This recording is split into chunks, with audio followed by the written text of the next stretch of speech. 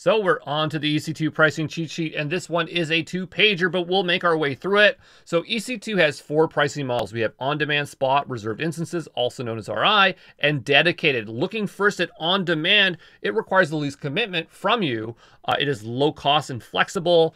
You only pay per hour. And the use cases here are for short-term, spiky, unpredictable workloads or first-time applications.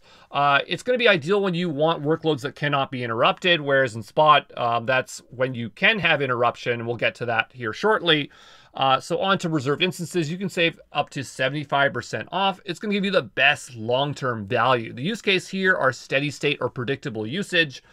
You can resell unused reserved instances in the reserved instance marketplace. The reduced pricing is going to be based off of these 3 variables: terms, class offering, and payment option. So for payment terms, we have a 1-year or a 3-year contract. With payment options, we can either pay all upfront, partial upfront, or no upfront. And we have 3 class offerings. We have standard, convertible, and scheduled. So for standard, we're going to get up to 75% reduced pricing compared to on-demand, but you cannot change those RA attributes, meaning like if you want to change to a larger instance type, it's not going to be possible. You're stuck with what you have.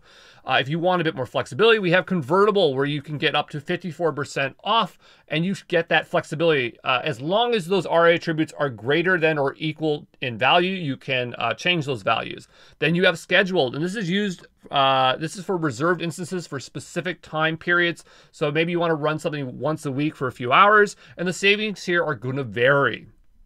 Now, onto our last 2 pricing models. We have spot pricing, which is up to 90% off. It's going to give you the biggest savings. What you're doing here is you're requesting spare computing capacity. So, you know, as we said earlier, it's like hotel rooms where they're just trying to fill the vacant suites.